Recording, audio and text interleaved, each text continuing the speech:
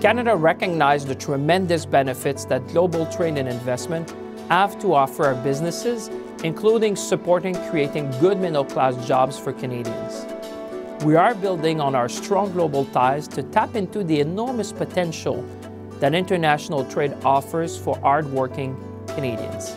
We are committed to an ambitious trade diversification agenda.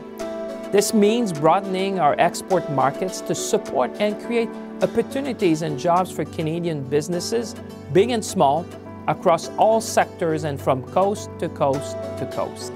These efforts complement our existing bilateral trade agreements with strategic partners.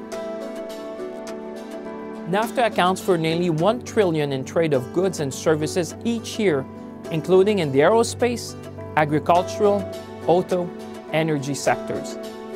Under CETA, we traded over $107 billion with European Union countries in 2017.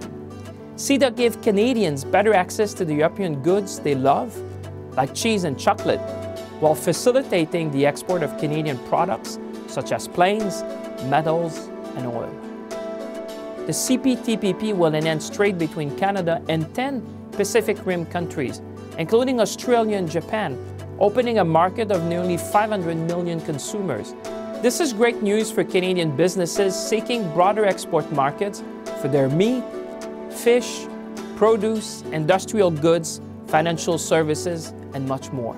Mercosur, the world's fourth largest trade bloc, comprises Argentina, Brazil, Paraguay, and Uruguay, and provides great opportunities for the trade of consumer goods such as fish and seafood, as well as energy-related services and industrial machinery. We are making trade real for people by ensuring that Canadians have better access to the goods and services they want, while improving access to markets that benefit Canadian businesses. This supports well-paying middle-class jobs for Canadians across our country. In all of our trade talks, we are seeking ways to ensure that everyone, including underrepresented groups, has access to global markets while maintaining labor and environmental standards. Let's make trade work for everyone in our country.